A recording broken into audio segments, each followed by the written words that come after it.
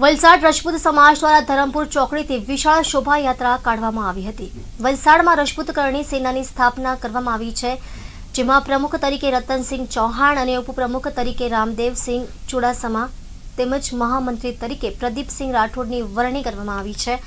ધરમપુર ચોકડી પાસેથી નીકળેલી રાજપૂત સમાજની વિશાળ શોભાયાત્રામાં કરણી સેનાના રાષ્ટ્રીય ઉપાધ્યક્ષ યોગેન્દ્રસિંહ કટાર અને ગુજરાતના પ્રદેશ અધ્યક્ષ રાજશાહ શેખાવત હાજર રહ્યા હતા। આ શોભાયાત્રા બાદ વલસાડના રાજપૂત ભવન ખાતે સમાજના શ્રેષ્ઠીઓનું સન્માન કરવામાં આવ્યું હતું।